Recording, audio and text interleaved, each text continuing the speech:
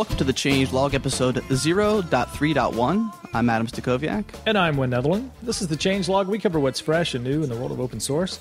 If you found us on iTunes, we're also on the web at thechangelog.com. Also head to github.com/explore. You'll find some trendy repos, some feature repos from our blog, and the audio podcasts. If you're on Twitter, follow Changelog Show, not the Changelog, and I'm Adam Stack. And I'm Penguin, Pengwynn. Fun episode this week talking WebSockets with some experts in the area. Peter over at Yahoo, Martyn from PusherApp, and Guillermo from Socket.io, along with guest host Michael Smith from Way Down Under again. Yeah, that's a nice lineup there.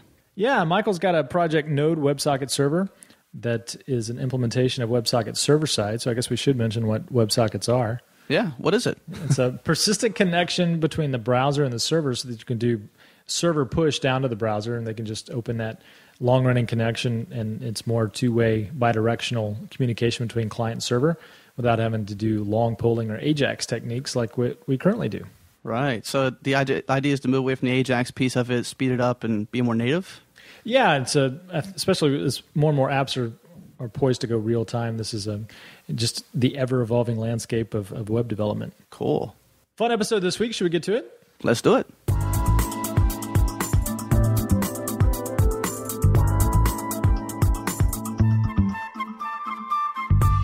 All right, we're joined today by Peter, Martyn, and Guillermo, and Michael Smith to talk about HTML5 WebSockets. Before we dive right in, let's go around the horn, and each of you introduce yourself, kind of what you do in the landscape of WebSockets, where you work, and your role there. Peter, let's start with you.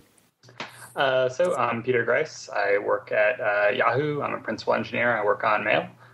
We're looking at using WebSockets for a couple of different things. We don't have anything in production yet because obviously WebSockets is pretty new, but we're looking at using it for adding different real-time features to Mail, message notifications, other things like that, and also doing some experiments with using it to accelerate attachment uploads.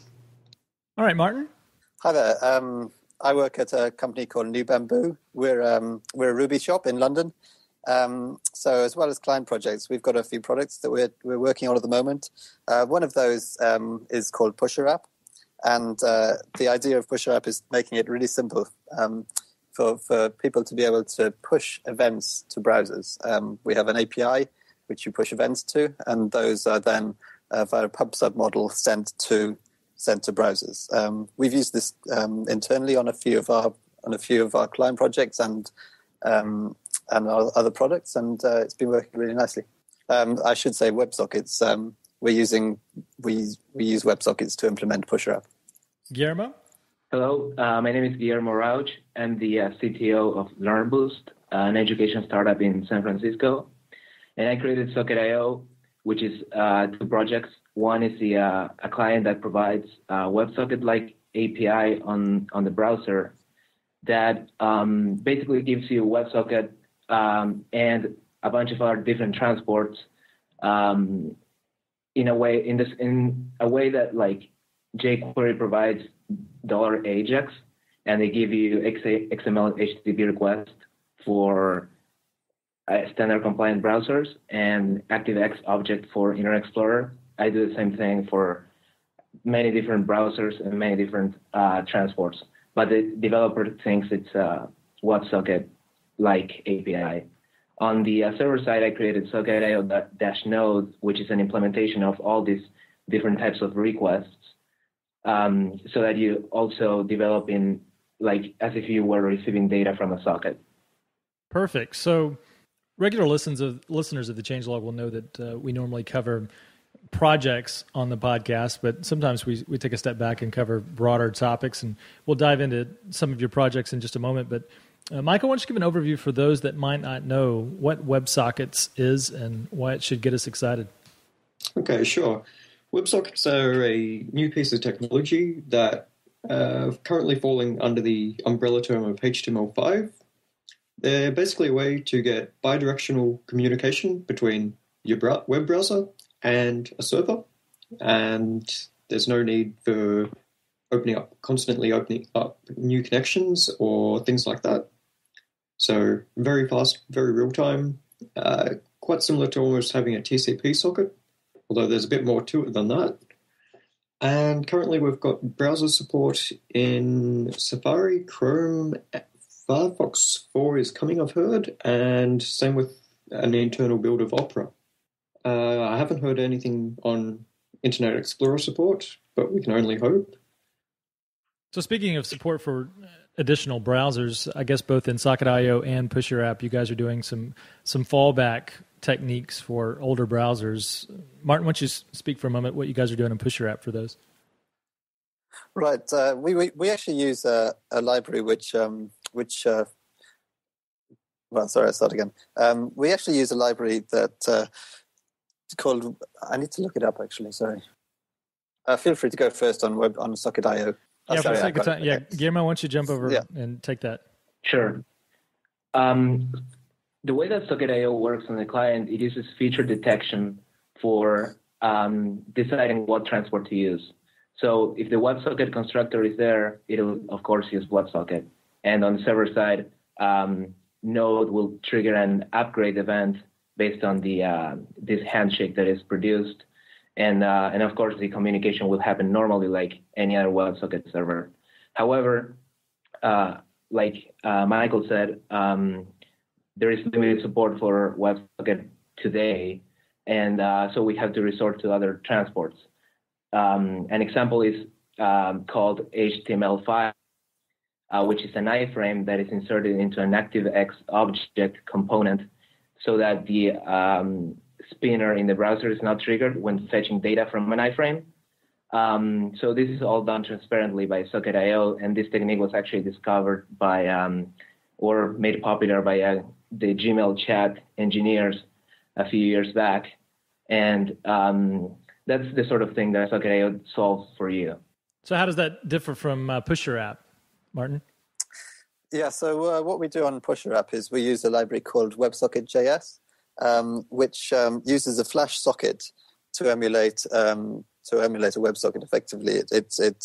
It connects to the WebSocket server using all the same handshakes as a real browser-initiated WebSocket, and it exposes the same API in JavaScript. So we sense whether the WebSocket is available at the browser level. If not, we use the WebSocket.js. And what we also do is we first initiate a non-secure, a non-TLS WebSocket connection. That fails for a large number of proxies, intermediary proxies, which we'll probably come on to in future. And we fall back to a secure WebSocket in those cases. And we'll put this in the show notes, but it looks like WebSocket.js is another open source project like Socket.io. Yes, it is. Yes. Peter? Yeah. Sorry. Go ahead. Yeah, actually, Socket.io also uses Flash Socket if Flash is available. So like I said, using feature detection, I can know if the client has Flash installed and ready to use, and I pick that one. So Socket.io has also a priority list based on how bidirectional the transports are. So it will try with WebSocket first, it'll try with Flash second, which might fail if the client is behind a proxy, because the WebSocket protocol in their draft specifies using the connect HTTP method to bypass proxies. This cannot be done by Flash because Flash doesn't have the information, the authentication information of the proxy is not given to Flash by the user agent. So Flash WebSocket.js will fail behind proxies. In that case, Socket.io will fall back to other transports like long polling, HTML file, which have higher latency, and that's why they are lower on the list of priority. So from an architecture standpoint, how would WebSockets differ for something like traditional long polling?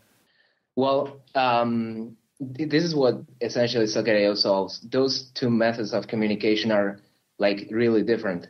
In one, you know that the socket will be open, and you have three events: connect, disconnect, and message. And with long polling, you essentially have many disconnections on the request side. So there is a chance that the server might try to send a message to the client, and the client is temporarily disconnected, or he's between reconnections. So a long polling request is closed.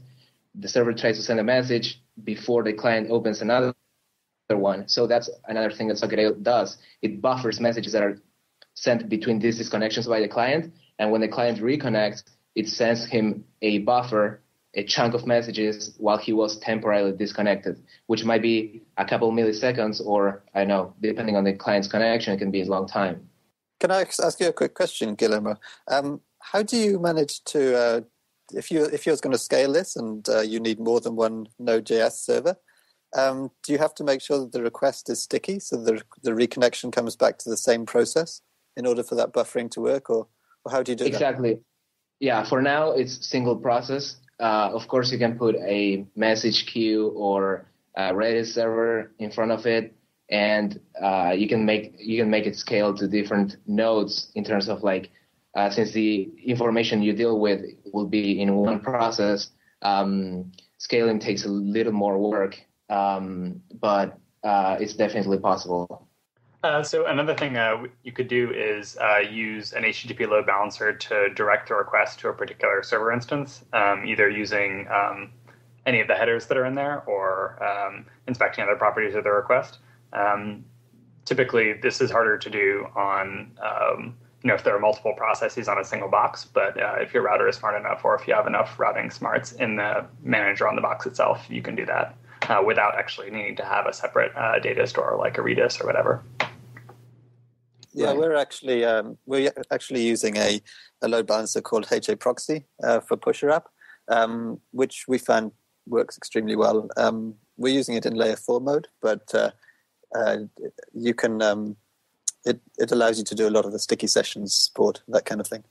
Okay, so if you were to do load balancing within, say, Node, how would you go about doing it? Would you still use that load balancing server, or would you use some other technique? You might want to answer that, Peter. Sure. So there are a couple of different ways of doing it within Node. A lot of the frameworks that exist today, like Connect or Multi-Node, are both good at distributing incoming connections among a bunch of different processes. For these guys, they don't have any support for stickiness at all. So any incoming request has a relatively equal chance of being served by any of the processes. So that doesn't really get you what you want. What you can do instead is accept all connections in one process, read part of the request, enough of the request to know which process should be serving it, and then go and send the socket and the part of your request that you saw off to the right worker. I have a blog post up on how to do this that it can probably go out in the show notes or something, but you can use that technique.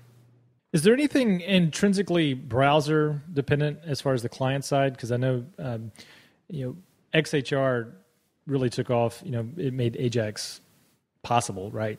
But I've seen that same technique, the asynchronous calls in iPhone applications that are native applications. Would this be something that someday may be used in a native mobile device? Okay, currently there is support in iPhone libraries. There's, I think, 2 projects that give you the headers required to include WebSockets within your iPhone app. Although I don't think they're currently supported. I think they were drafted for iPhone 4, but they didn't make it in time.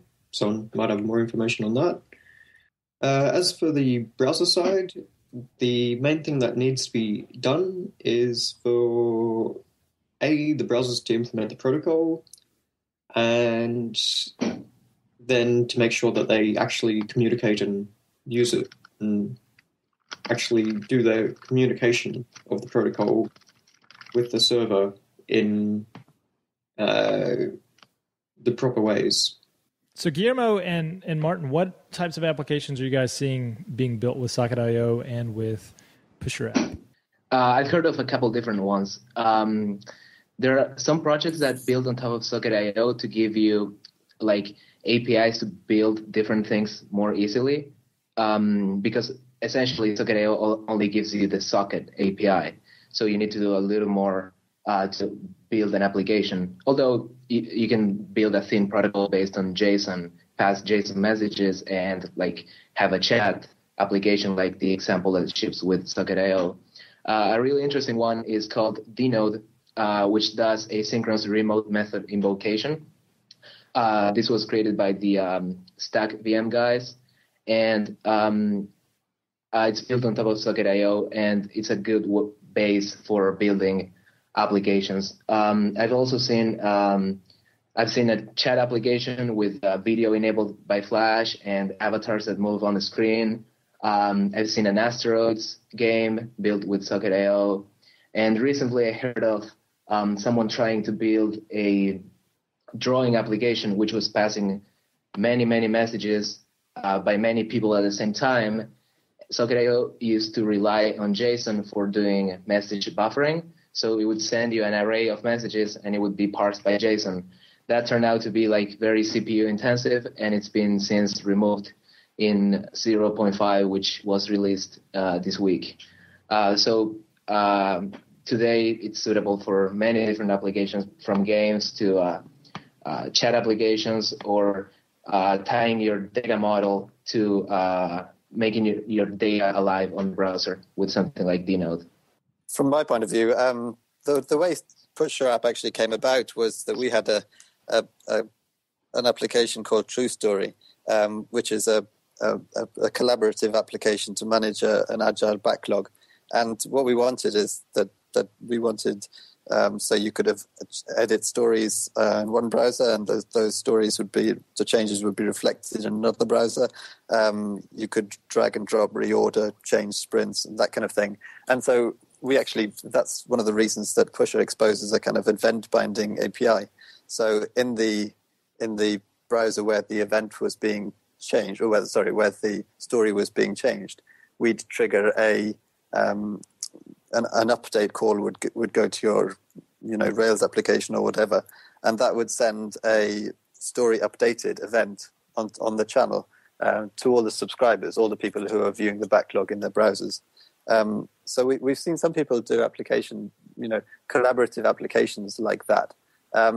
The other thing we've seen a lot of on Pusher is people who have just using Pusher because it's so easy to send data out to browsers. So real-time Twitter feeds, just real-time information. Group Dashpon is one example where real-time purchases on Groupon are displayed on Google Maps, for example. Another example we've got is another drawing application where users can draw pictures on their iPad, and those drawings are shown in real time on the web. That's called WebPad. Martyn, talk a moment about channels in Pusher, and how many channels would I have in an application? Is my app a channel, or would I have multiple channels in my app? It very much depends, actually, on the application. For example, the application I spoke about, Group Dashpon, that I believe has a single channel, which is Groupon purchases. So everybody who's viewing that web page would be subscribed to that channel. So there could be potentially hundreds of users subscribed to one channel, and pushing information out efficiently to all of those users via a single API call. In the True Story collaborative application, there might be a single channel per backlog. So you might, in your web application, you have domain objects which you want to share their state, on those domain objects with other users. So there may be, I don't know, 10 people using the application at the same time. Each, two of them each viewing each backlog. So there would be a channel for each of those. But typically we're seeing it. It's not that there is. In most cases, we don't have a single channel per user. It's a channel per object which people collaborate on or are interested in. Okay, so I should also note that the channels that Martyn is speaking of, they're not actually built into the WebSocket protocol, but rather a layer on top of them, which I think you're still using URL-based routing or something? No, well, what we do, we started with that approach, you're right. The way we do it at the moment is that once the WebSocket is connected, the JavaScript sends a JSON event. It's just JSON, but it's in it has an event name which is pusher subscribe and the name of the channel. And then internally in the socket server, we then subscribe to the queue that publishes those events. And so, yes, you're absolutely right. Channels are an abstraction which we've added on top of WebSockets. And the other abstraction we've added is the idea of being able to trigger events and have those events then triggered in JavaScript. So it's just a matter of saying push a .bind event name and then the anonymous function which you want to be executed. But you're absolutely right. These are things that we've added on because that's our applications. They all needed that kind of thing. Okay, so going off the idea of triggering events and things like that, there's also a new HTML5. There's also a new HTML5 protocol which is called Event Source, which allows you to trigger events on the browser from the server. I'm not sure if it's bidirectional. Peter, would you have any more information on that? Or I wish I did. Okay. The way I understand it is event source is pretty much a one-way WebSocket. That's the idea. From a JavaScript API point of view, that's what you get. So you can only receive events from the server. You can't push events to the server. Right, exactly. So the way that you send messages to the server is actual like normal AJAX. It's very similar to the multi-part flag in the XML HTTP request object, which is only supported by Firefox. That is also implemented by Socket.io, and that gives you a single way, we could say WebSocket, a connection that is always open and pushing parts of messages. In that respect, event source is very similar to it. And it's my understanding that it's only implemented in Opera so far. I'm not sure. Sometimes the technology comes along and it forces us to take a fresh look at how we solve some problems. I know the NoSQL database movement has done that for me, and that now when I model my data in the database, it really changes the way I look at the application as a whole. Peter, talk about what WebSockets does to how you architect applications at Yahoo. Sure. So what we're interested in with WebSockets is, once browsers actually support this thing, it'll provide a first-class API that you can always use and always expect to work, as opposed to jumping through all the hoops that Guillermo has done a great job of doing and building a library that can kind of handle all the different browser use cases, proxy use cases, different performance and connection limitations that different browsers have. There's kind of a whole world of stuff that you need to try to navigate with the current set of ways you can have this kind of full duplex communication. It is doable now, and Guillermo's stuff is, kind of living proof of that. But the promise of WebSockets is a unified API that you can expect to work, at least in some small number of years, once browser and proxy support is there for that. Before we go around the horn and ask what's on each of your open source radars, Michael, why don't you give a shout out for your own WebSocket server and then kind of list some resources that the WebSocket noob, including myself, could go and check out. Okay, so I do actually write my own WebSocket server, Node WebSocket server. It's different to Guillermo's in that rather than adding support for all the backwards compatible transport methods, it just gives you the WebSocket connections. And then as for resources, probably the best place to find out more about WebSockets would have to be the protocol outline, which is in the WhatWig working group, Web Apps working group, which is sort of part of the W3C, but not really. And they're the ones authoring the specification, which is being led by Ian Hickson at the moment. Then there's also a fair few other resources that we'll link to in the show notes. I don't have URLs offhand. So yeah. Of course, socket.io and pushyourapp.com, right? Well, this is the part of the episode where we kind of turn it upside down and ask what's on our guest open source radars. We'll start with you, Guillermo. What open source projects have got you excited and that you want to go play with? Well, I don't know if you've guys seen the Hummingbird demo for Node, which is basically WebSocket and MongoDB for real-time analytics. We're actually also users of MongoDB, and we developed our own ORM.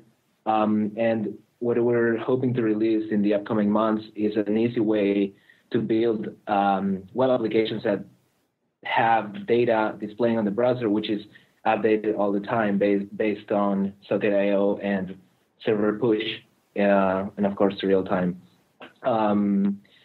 Aside from that, in general, I think it's interesting to watch all the Node.js related projects, since Node makes it really easy to build this kind of like real-time applications and modules. What about you, Martyn? I think the thing that's really exciting me at the moment is Redis. All the projects I've worked on recently, I've used Redis in, and it's just incredibly liberating to have a really fast atomic data store that I can share between multiple processes. Another open source, I should mention that we're using EM WebSocket, which is a Ruby. If you're interested in a Ruby event machine client, then that's a great one to look at. Peter? A couple things.